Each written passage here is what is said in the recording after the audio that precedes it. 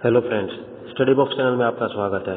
तो दोस्तों, आज हम आपको बताने जा रहे हैं कि एसएससी ने एक नया नोटिस निकाला है जिसमें कहा गया है कि जो सीएचएसएल का एग्ज़ाम हुआ था 10+2 लेवल पे, जो कि 1/7/2019 से लेकर के 11/7/2019 को टोटल 9 दिन वो एग्ज़ाम चला था, उसके बारे में कुछ डिटेल्स अभी एसएससी के द्वारा हमसे साझा की गई हैं और जिनको हम आपको विस्तार से बताएंगे कि टोटल कितनी परसेंटेज रही अटेंडेंस की, कितने कैंडिडेट्स ने अपीयर किया और उसी के आधार पे आने वाले एग्जाम में हम आपको कट ऑफ भी बताने में हेल्पफुल रहेंगे।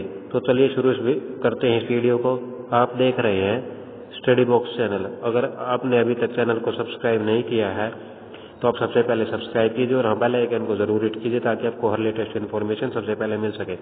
तो दोस्तों, जैसा कि आप अपनी स्क्रीन पे देख पा रहे हैं कि जो टोटल नंबर ऑफ कैंडिडेट्स जिन्होंने रजिस्टर्ड किया था वो थे 29,68,000 कैंडिडेट्स थे जिन्होंने जिन्होंने रजिस्टर्ड किया था इस एग्जामिनेशन के लिए। उसके बाद जो टोटल कितने कैंडिडेट अपीयर हुए एग्जाम में वो थे 13,17,000, यानी कि आप कह सकते हैं कि जो ओवरऑल परसेंटेज ऑफ अटेंडेंस था वो मात्र 44.37% रहा। टोटल ये 25 शिफ्ट में एग्जाम लिया गया। इसके लिए टोटल एग्जामिनेशन वेन्यूज थे 361। एग्जाम ये 146 शहरों में कंडक्ट करवाया गया।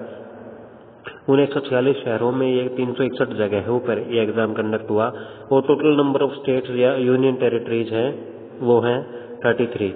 अब एक मोस्ट इम्पोर्टेंट डेट और अनाउंस की है एसएससी ने इसी के साथ कि जो डेट ऑफ रिजल्ट रहेगी वो आपकी 11/9/2019 रहेगी। तो हम उम्मीद करते हैं कि अगर इसी स्पीड से इसी डेट को एसएससी ने अपना रिजल्ट अनाउंस कर दिया तो हम देख सकते हैं कि इस साल के एंड तक ये वैकेंसी भी कंप्लीट होने की हम उम्मीद करते हैं।